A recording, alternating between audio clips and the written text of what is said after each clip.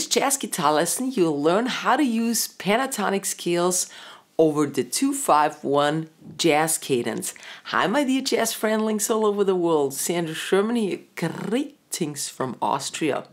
I'll show you which pentatonic scale goes over each of the chords of a 2-5-1 chord progression, and then you'll learn some cool sounding jazz pentatonic licks over the whole 2-5-1. Of course, I'll reveal what musical tools I used to create those lines.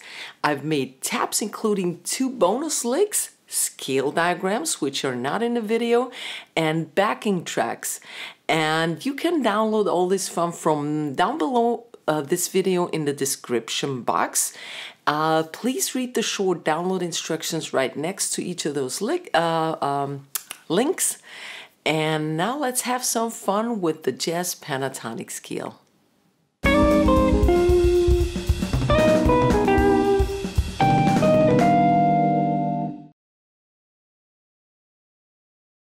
We're gonna be using the 2-5-1 in C major, that's D minor, G altered, and C major. And I've made pentatonic lessons for the minor 7 chord and the major 7 chord already, but now let's take a look at the most common possibilities for all 3 chords. As you can see, we have 3 pentatonic scale choices for each chord. For the minor chord, we can use the minor pentatonic scales from the root, a major second above the root, and a perfect 5th above the root. For the altered chord, we'll use the minor pentatonic a flat 3rd above the root, a major 2nd below the root, or a perfect 4th above the root. And for the major 7th chord, we play the pentatonic, that's a major 3rd above the root of the chord, a major 6th above the root of the chord, and a half tone below the root. Now you can combine the scales to your taste. You can play 1 scale per chord or mix 2 or even 3 pentatonic scales.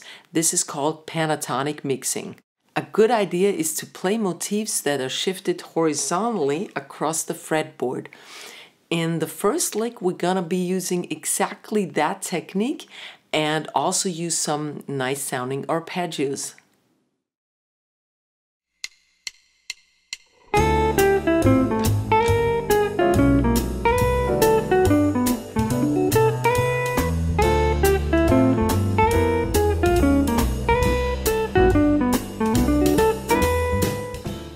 We can create a cool chromatic effect by choosing certain pentatonic scales. We start with the A minor pentatonic, which is here, the first pattern. I guess you all know this, on the 5th fret. And that's the one a 5th above the minor chord. Then we just go up a semitone, and what we get is B flat minor pentatonic. That's the 3rd above the G altered chord, right? A minor 3rd, same pattern. And for the major chord, I chose 1 down below the root. That gives me the B minor pentatonic. And so we get a cool sequence here. And I chose a motif with a minor 7 arpeggio. The minor 7 arpeggio is cool because it lies within the minor pentatonic. The minor pentatonic actually is a minor 7 arpeggio plus the 11th. So I start with the A, play the minor 7 arpeggio backwards, G, E, C, A. And I have a special rhythm. And now this rhythm is being repeated up a semitone, but I anticipated, actually it's a syncopation 1/8 earlier. So it has more drive, a push, forwards in time. 2, 3, 4. And the same one up, 3, 4, and plus in this one, because I have 2 C major 7 bars, I play another add-on.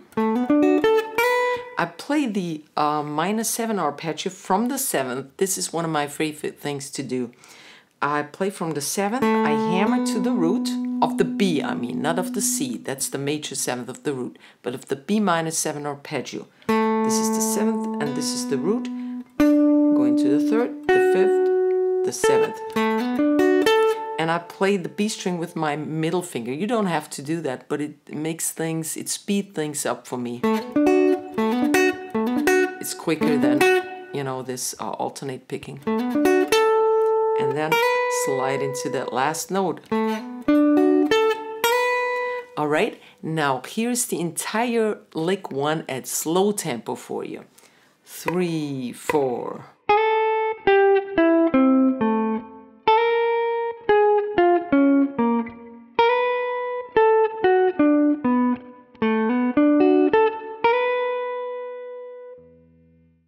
In the next lick, we'll check out some modern fourth sounds we'll get from the pentatonic. That's because the pentatonic has a lot of fourths in there. A fourth is an interval always below on the next string. That's a fourth, except for the G to B string. Okay, we have plenty of these in the pentatonic, so let's use them.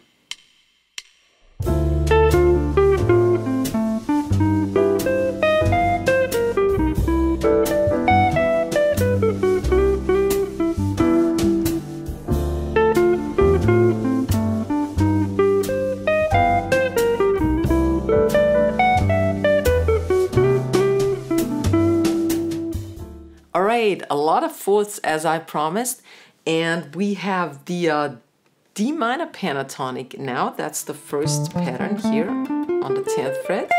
Check out the download the scale diagrams from the links below, okay?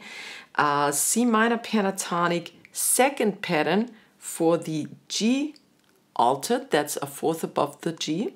Here is the C minor pentatonic, that's also the E flat major pentatonic. And the B minor pentatonic for the C major, we had that before, playing the B minor over the C. And we go to the third pattern, and I also play the third pattern A minor over the C, one step below. All right, so I have a pentatonic mixing thing on the C major going on, B minor and A minor. All right, I start on one end with the D minor pentatonic over the D minor chord, one and on the A, that's the 10th fret of the B string, one and, now I have a triplet, that's a typical jazz phrasing, one and triplet. Now that's very cool to jazz up your standard licks, okay? I go over to that F, then the 12th fret of the D, and the G, it's on the 12th fret of the G. So roll over, then I go to the left side of the pattern again, 10 of G, 10 of D, then the right side, 12 of A, 12 of D. So I always change between the left and the right side. That's it for the D minor chord. Now let's go to the G altered chord with the C minor pentatonic, second pattern. The closest fret is the 13th. I always choose a semitone or a full tone, a whole tone. So we have a smooth transition, right? Now I play a C minor triad here. This is an inversion of a C minor triad. Actually up until here. And now I play my fourth interval on the, that was 13, 12, 13 of the D, G, B string and the 11th of the E string. Now I go backwards, descending 13 and 13, that's a fourth. And now I play an E flat major triad. 11 of B, 12 of G and 13 of D. And that triad is a triplet, first of all, and it's a major triad. You always have two triads in a pentatonic scale. We already learned the -7 arpeggio. That's not a triad, that's a -7 arpeggio. And there's also a triad, the major, the relative major in C minor is E flat. So you always have that triad in there, not the 7th though. And now for the C major chord, we play the B minor. That gives us a great sharp 11th. And I play in the third pattern. Next chord, semitone up. We love semitone transitions. So I play in fourth, 14th, roll over the fourth to the 14th of the G string, D, G string, B string, that's a fourth 2 on the 15th, and then we have the 14th of the E string.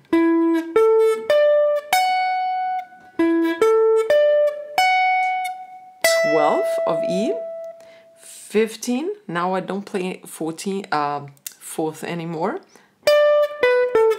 but I play a little lick. 15, I go down the scale actually. 15, 12, 14 of G and 11 of G, and that's a triplet. All right, here's that whole measure.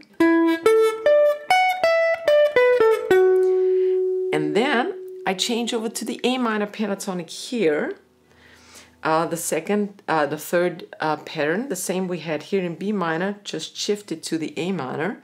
That gives me that G here. I have a little bluesy phrasing on this last bar. I slide it twice, and then I go down the scale. 9, 12 of D, and back to 9. And here's the entire phrase number 2 at slow tempo. Lick number 2 at slow tempo. 1, 2, 3, 4, 1.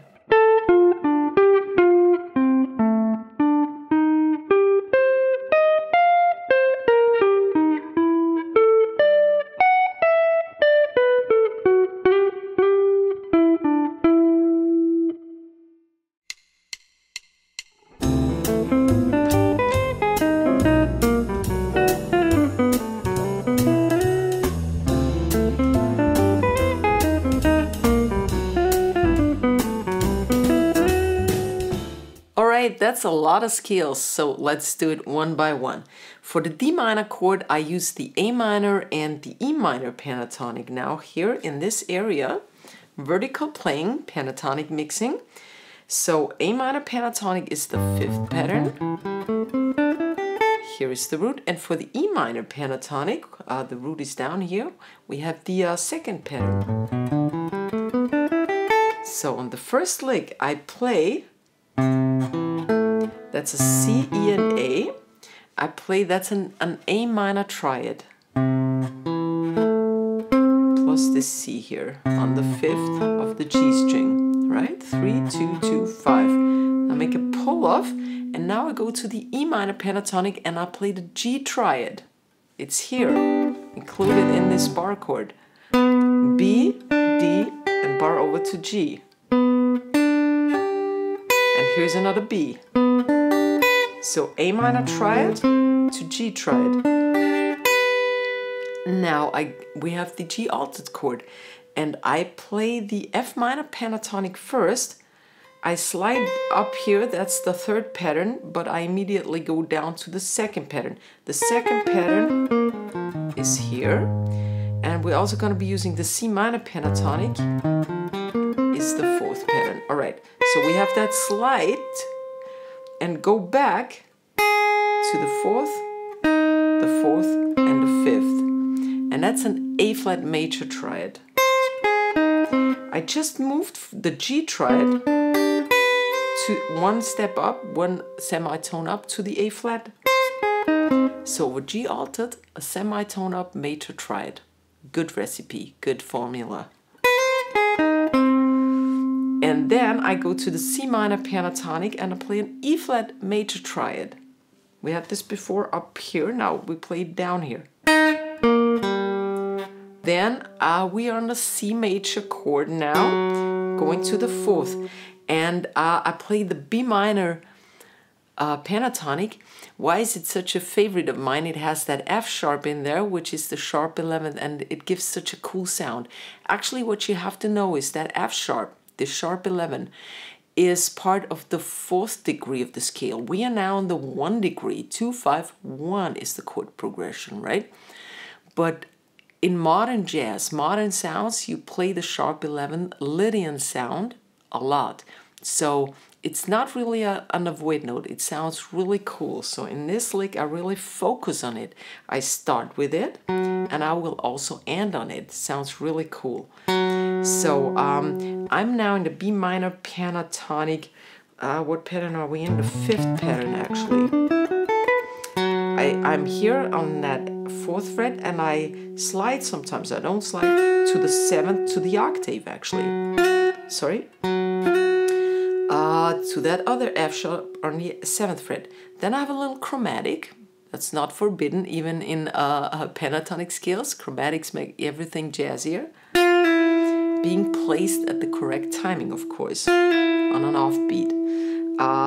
F to E, and I go down the scale now. 7, 4, 7, 4. So that's a little triplet. And now I go to the E minor pentatonic. That's also a good scale for the C major chord. And I play the E minor arpeggio. And then I slide up to that F sharp. And here's the entire lick at slow tempo. 3, 4.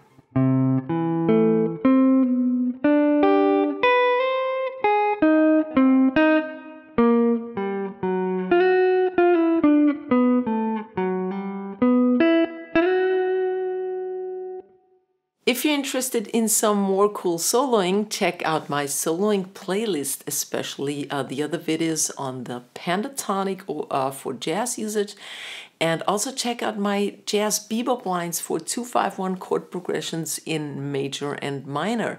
I hope you liked this video. If you did so, please give it a fat thumbs up, share the love and the knowledge, and I see you next week. Servus, bye-bye.